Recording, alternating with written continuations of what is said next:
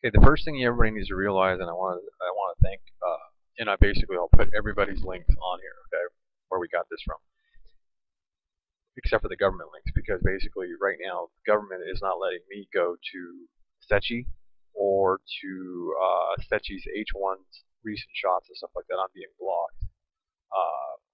I am not stupid enough to say it's the government doing it.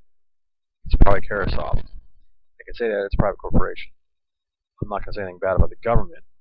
All I know is that this DSL line here will get to those sites, or they're going to take the sites down for every other U.S. taxpaying citizen in the United States of America, besides, along with me, because I can't be blocking this. Okay, now, going to our friend's video here, basically you'll see that the idea factual, that this is pretty much more than likely Jupiter right there, and the idea factual that this is the CMEs and solar flares, which basically are one the same thing. Okay, we do get solar flares. CMEs are coronal mass ejections, with the idea that the solar flares are coming off the sun for a long time have been CMEs, solar flares combined, and objects hitting the sun in the supergiants. Okay, so this is over here. So the idea when you see this stereo behind shot, and the idea you really can't trust what satellite you're getting a shot from these days, because of either they changed and changed around to be able to see this, because we know that this is normally the sun blocker hole.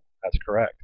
You see, and then the idea they didn't need it for this shot because they're far enough away that all this here is not bright enough to mess up the camera lens. Okay, so they turn the camera around, H1.2, or it's just, I might be wrong, and that's what H1.2 always looks like. Okay, but they find this object right here, which basically is our you're going to, if I was able to zoom up, and basically I need to take some snapshots here, but he's going to end up zooming into it, and the idea that you really have to realize the idea that more than likely Earth and Mars is over here. Okay, now here he zoomed in, because I got to save tape time, and he picks it up there where I pointed it up. Okay, and then I'm going to go to the other guy that he originally got this from, and what it is triangulation in how our satellites are awesome and humongous, and we can see tons of stuff. That's right, folks. Nothing on the face of the Earth is unseen anymore. Okay? And especially even stuff, the objects that are going on. Oh, they're going to say, oh, we only have that looking up in space. Look, folks, you can't get away from crime on the face of the Earth anymore unless you're underneath hidden in a building. And when you're hidden in a building, they got X-ray technology. They can X-ray a building and see what's going on inside the damn building. Okay? It's that simple. So basically, we get a zoomed-in shot of the idea of them looking at, and it's been looking at a lot of stuff out in space. This is two different satellites, one there and one there. They do an electronic magnification to stay interlocked with each other as they go through space. Okay, see how they're just, they look like a belly button or somebody that has piercings bar, don't they? Yeah, and it's not this here, folks. Don't let that fake you out. Okay, that is the magnification off of either Earth or whatever's close next to us. Okay, and it could be the moon, I'm not positive, but you have two magnetics that I've showed you before in my videos, that's how a planet in space is able to be in stereo. Okay, stereo play, like a record, phonograph record player. Okay, so they found this object up there. Okay, and it's right there, he's pointing at it with his pointer. You get the solar flares over here, so we know that this has been turned around to look at this one way or the other. Either that or this, I don't care if this is what this one usually looks at or not. But that's with it going by, more than likely. You notice if they, then the NASA, they say, well, we are going to launch in time to go to the moon on New Year's Eve. Well, yeah, if we were to shoot a rocket, it would get there that fast. Okay, it's that simple. But I'm not going to discuss any more of those. There's the reasons not to go into certain directions of. I'm not going to go there. Times. Okay, so this stuff's been up there. These two satellites have been cruising around space looking at stuff for a long time, and it was able to go through whatever they were able to project it to. Now eventually this is going to end up having to turn away from the sun. It can't go into the sun. Okay, so we're all safe here on Earth. It's not a spaceship coming. It's not anything. More than likely it's either another satellite from another country, a set of satellites doing that, because nothing is that mass in space, and there's no such thing as Martians. And if there is something intelligent out there, if the government's worried, then they're going to sit there around and say, well, it's not our satellites. It's, yeah. But we have the technology they've showed you recently, go to NASA and check. I'm not even going to waste time looking at the site on the tape. Just do the explaining the idea that these two matching satellites have been up there in space for a while, and they're doing their pass-by now. Okay? And whatever they do is you see how fast it travels. Okay? And it's probably doing a short circumvention or circular of Earth and the Moon right now. Because as you see where it's at now on this shot as it's going by, because I have to keep backing it up so you realize that. And it's good to have this shot so you have the sun and realize, watch the video before this, they're messing with my sound, they don't want me to get videos out. NASA's pissed, or somebody in the government's pissed off at the idea that I'm bashing NASA, and we basically all as voters and taxpayers have the right to bash NASA every day of the week because the idea that we pay the tax dollars for NASA. Okay? So we can complain and complain. We complain about our politicians. We have free speech. We can do whatever we want. Okay, so I'm just basically, I don't have no problem with the zoom in shot, and I'll let you see that in a second. But to realize the idea that that is more than likely Earth right there, and the shaded side because it's not faced toward the sun and not getting light. And as you can see, the left-hand side is getting light. That's the dark side of Earth right there. Okay, and then the other light's peeling around the side of it. Okay, so you can realize that basically in this shot, the sun is back that way on us, okay? So I get this in motion again, okay? And that more than likely is Jupiter right there, okay? I believe, I'm not even going to worry about the planets, the other ones right now, because we know the biggest thing that we know around us close is Jupiter. You can see the big magnetification, okay? Now there's another planet here that should be whatever the next biggest planet to us, and I would believe that might be Venus. But I'm not sure because Venus is the one now. Venus should be closer because it's getting its butt kicked. Okay? And this is from footage from like the 26th, 27th, 28th, and maybe the 29th. But the other one, the guys got that originally put this up, has got it on the 29th, and we're going to go to that. The only thing I'm going to warn you is he does a colorization and turns it into gold, which is kind of cool because you can see different things. So people can play around with stuff. But I try to never play with I'm not going to get into any photo cropping so that you always know that I'm giving you what we get from NASA and so forth. Okay, and I know that this isn't cropped except for the only thing that he's putting there is just wording. Okay, and then I'll put the cursor up there and we should be able to see the times. You see it's the 27th, and I think it started on the 26th through the 28th. And he's got the 29th on here, okay? So when I go to the guy that originally found it, and basically what it is our satellite technology of two matching satellites, and he'll zoom in a second on this shot. So there's a satellite there, and then there's a satellite here, okay? So I know my pointer makes a bunch of deals. And then there's the mirror technology, folks. The mirrors, okay, that follow. And I don't know the exactness of it, but it's so that it won't run into anything, and the idea that they stay attached by electrical magnification, and you can see it when it moves through space. That's the twirlies we got there. Now, this coming into play with what I had showed you on my early videos this month, or the last week or so, of the last dozen videos or so, when I showed you those objects that are up by the sun, that are humongous and can't be satellites, they are not satellites, ladies and gentlemen. Okay, they can't get that close, they melt. SOHOs are the biggest and the baddest and closest things that we can get to the sun without getting messed up.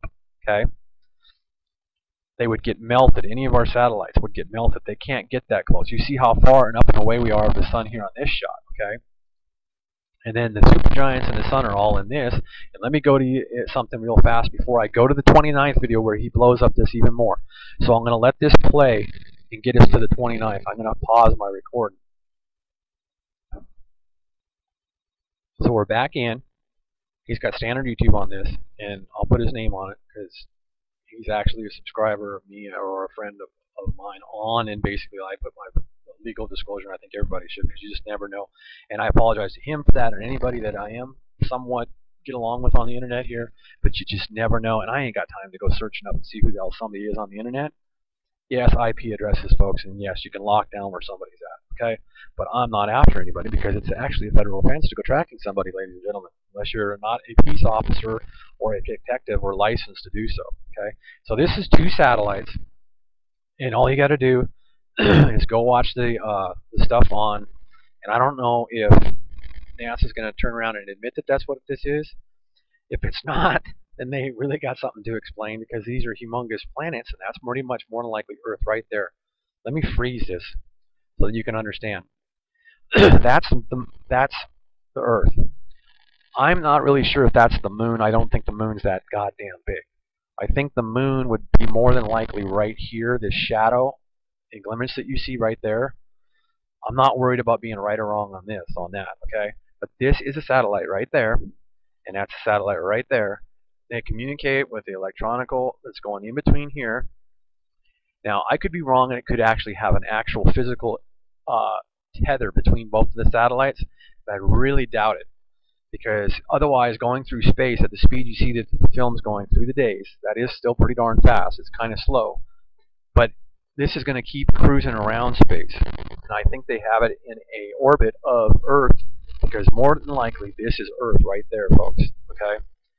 And because of the magnification that you see below them, and if I would pop back to the beginning of the video, or just basically go back to the beginning of the video, okay?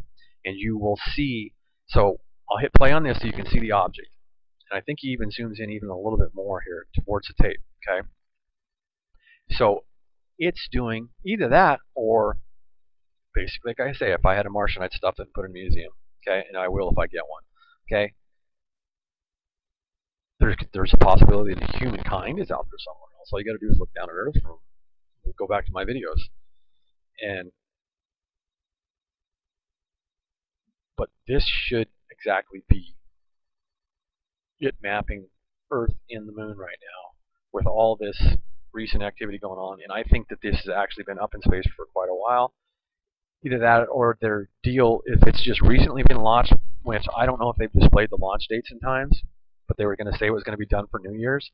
So, like I say, this is Jupiter for damn sure, because it's so damn big, okay? We know that's the sun and the CMEs and the solar flares for damn sure. We know that that's something man-made or of intelligent life, no matter what. I believe that that is the Earth getting mapped in the moon right now by satellite there, mirrors the mirror technology of our satellites, and the connection between whether it's tethered or not, or electronically. And here is the moon being seen tonight, ladies and gentlemen, with its, basically you can look up the planets that it's basically being, and that was, I believe, you should have seen what name it was, I'm not sure, but I'm just going to pop through these real fast. And it's clear in some skies, so you will get reflections off other planets, that in things, in objects in space that are between the moon, yes folks, between the moon and Earth in the night sky. Because the moon does not put off light like that, okay? It will not make a camera flare, it's not that damn bright, okay? So this is objects, just like I am going to show you in another video of objects, or I have showed you in my recent video 2 videos ago, of not the last one, but the one before that, the reflections that are coming down to Earth of objects in space that are between us and the supergiants and the sun. And this is the moon and the stuff and the material that's between us and the moon right now. As you can see, it's getting lit up. Okay, i.e. this, and given reflection there. Now, that could be part of the, there is a big old mat on some of the videos, and there's basically someone can go in and find out what, and I think probably a lot of people that are watching this video already know what that is. There's a big, gigantic screen that NASA's got up in space for doing some studies for something, and that possibly could be it. And also possibly, I'm starting to wonder if they do it for some blocking of the sun rays, okay?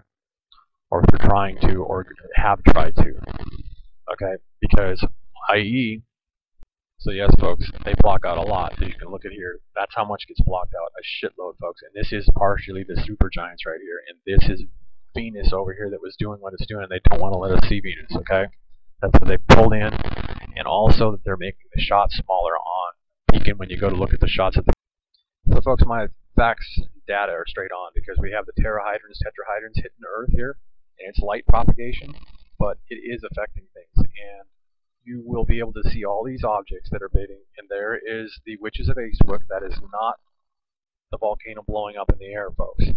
And i.e. more of our images are showing up on the webcams and in the sky, folks. These objects are actually out there, okay? That was in 525 it was catching in the air, okay? So if you go to these webcams, this was started, and they don't like this. This was started at 8 o'clock this morning, and then that's when they started screwing with my sound, folks. Light propagation. It's being seen in Hawaii, folks. This stuff is going to scare the hell out of people. It looks like material in the air, and it's not. It's light. Hope you have another video tonight.